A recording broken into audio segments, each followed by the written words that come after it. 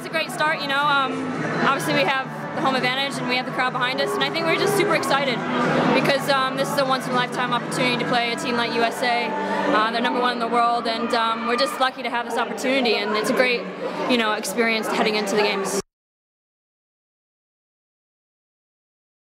It's tough when you look at the scoreboard, but we can't focus on that. We have to focus on, you know, playing our best and giving our best. And I think, you know, in spurts, we played with a lot of energy, a lot of focus. Obviously, USA made it difficult with us because they're just more athletic. Defensively, they got all over us. I don't want to know the turnover ratio, but yeah, it was exciting. It was up-tempo and loved it.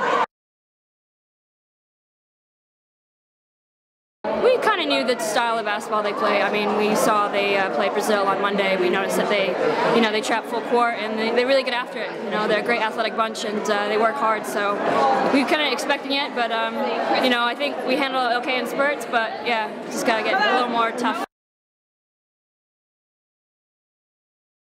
Very close. I mean, I think we got to fine-tune some stuff over the next 2 weeks, or it's not even that left. But yeah, I think we're very close. We're on the edge.